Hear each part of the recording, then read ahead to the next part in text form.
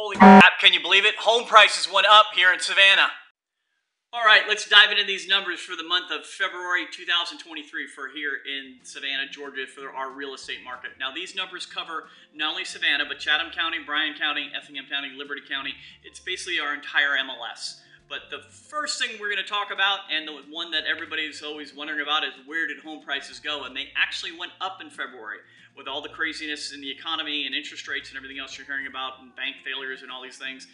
Home prices in Savannah actually went up from $294,500. They went up to $313,000. What is that? Roughly an $19,000 increase in value. Then the next thing we're going to talk about is pending sales. Pending sales have gone down from 782 to 752. Now that is due mainly to the lack of inventory, okay? And you're going to see that in 1 second. All right, number 3 is new listings, and this is where the inventory comes into play a little bit. The listings they've gone up. They went from 839 up to 861. So they've gone up about 30, what are the 22 listings? But it's still extremely low, as you can see from the historic graph there, okay? Now, the next thing we're going to talk about is homes for sale. This is the total number of homes for sale on the market here in Savannah, Georgia. And this is why we haven't sold that many houses, because we don't have that much inventory. Here it is.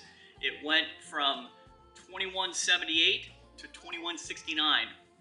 Extremely flat, and very flat for this time of the year. Again, from the graph, you can see historically we are down from highs of 3, 4, and 5,000 homes for sale in the Savannah, Georgia area. All right, next one we got is month supply of inventory, or month supply of homes for sale, which is 2.3.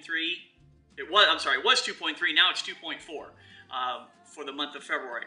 Now, this is important because this indicates that if we did not have any more homes come on the market, that we would have 2.4 months supply of homes for sale, inventory, okay? Inventory on the shelves to sell. This is extremely low. Historically, they say over 6 is a buyer's market and under 6 is a seller's market. So you can still see that, according to this, that we are still, I guess you could say that we are still in a seller's market. All right, next thing, closed sales. Here again, you can see closed sales are down tremendously. We went from 611 in January to 687 in February. Next one we got here, next slide you're going to see here on the screen is median days on market. Days on market is still low, went from 43 to 44. Historically still very low. Look back on the chart, you can see that it's been high as of 80, 90 days, days on market. So the next one is showings per listing. Now this one's important because you have to remember, if you're selling your house, you're not going to get a ton of showings, and this indicates that for every listing, you're going to get between 4 and 5 showings. So when you get a showing, you got to make sure that the house is ready and it's ready to roll for those new buyers to come walk through the door. All right. Next one we got here is median showings per pending. People actually walking through the house to see it. So it's gone from 8 to 9. Again, when you've got a hot property and you want to make sure you sell it, please make sure that your house is ready to roll and for people to walk through it, and you put your best foot forward. That's going to help you sell it. All right, on the second last one. But this one is showing you, this is the percentage of the sales price based on the original list price. So it's still pretty strong. On average, everybody's getting about 100% of what they're asking for their house.